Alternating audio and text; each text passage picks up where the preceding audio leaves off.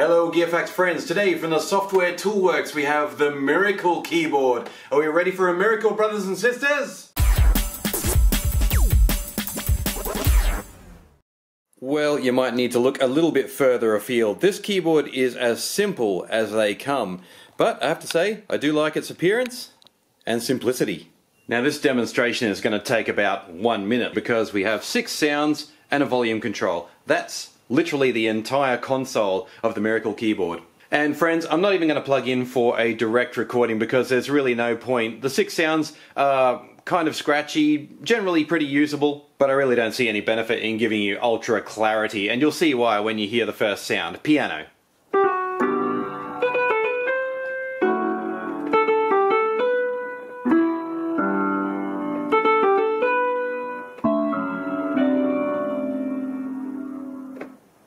So really, not a very believable piano sound. This is clearly designed to be a teaching tool for an absolute beginner. It doesn't have USB, it's got an old SCSI socket for plugging into a computer, and presumably it came with some software that put some music up on your screen and facilitated learning. That's all obsolete now, of course, and I guess the point I'm trying to drive home is that you won't get exceptional sounds out of this keyboard. Let's move on to the next one anyway. Harpsichord.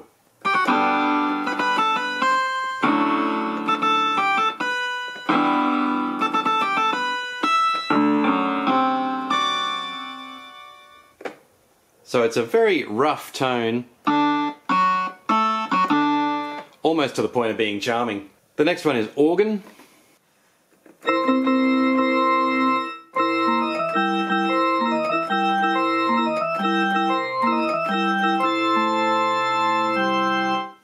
Again, a very flat, charmless kind of sound.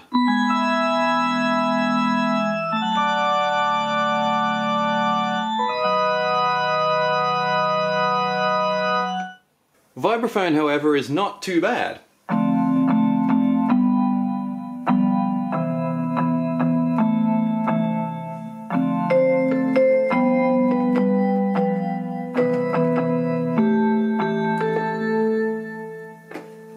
Then we have electric piano.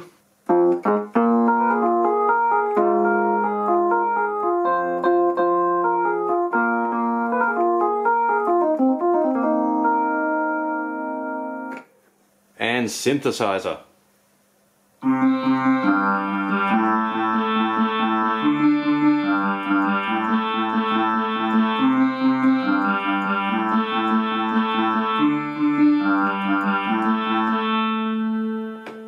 You can blend the sounds by holding 2 keys together. The first key that goes down will be at the bottom end, second key will be at the top end, so organ and vibraphone.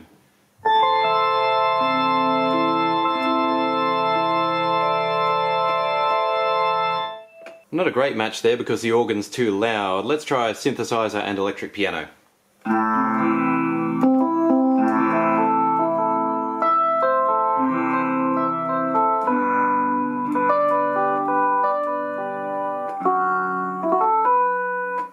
Okay, so you get the idea.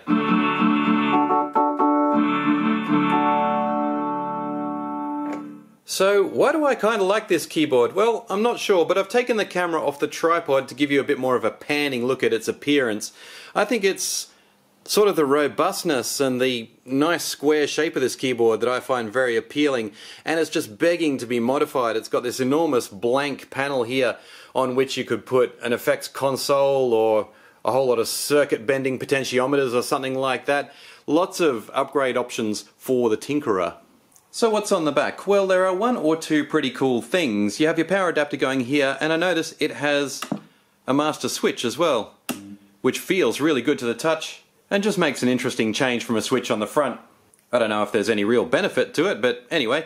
The foot pedal is obviously something that's custom made for the Miracle Keyboard. It's got a weird looking rectangular socket, and you'd be very lucky to find one of those.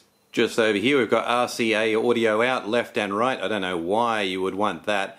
And also there's a headphone socket in 3.5mm format. This is the parallel port or SCSI socket or whatever it is that connects to the software. Obviously you're not going to need that unless you're a vintage computing enthusiast. And lastly, we've got MIDI in and out, so that's pretty cool as well.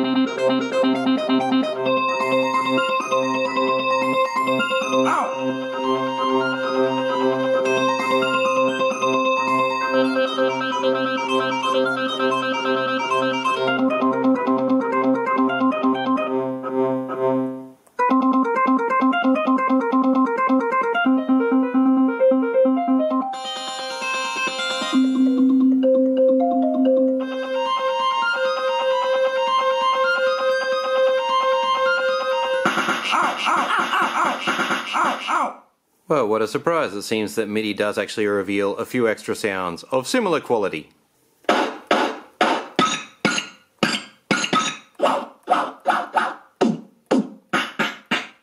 And this is the brand, the Software Toolworks. I'm not aware of anything else that they've made, but check out this logo. Who thought that was a good idea? I think the only person who's going to benefit from owning this keyboard is, like I said, somebody who wants to get inside it and maybe make some modifications, or perhaps somebody who just really wants a 49-key MIDI controller. To be fair, the keys do actually feel pretty good. But apart from those things, the Miracle keyboard gives you pretty much nothing. Certainly not a miracle. Anyway, thanks for watching Gear Facts. Please like, comment or subscribe. I hope you found that one interesting. I'll see you on the next video.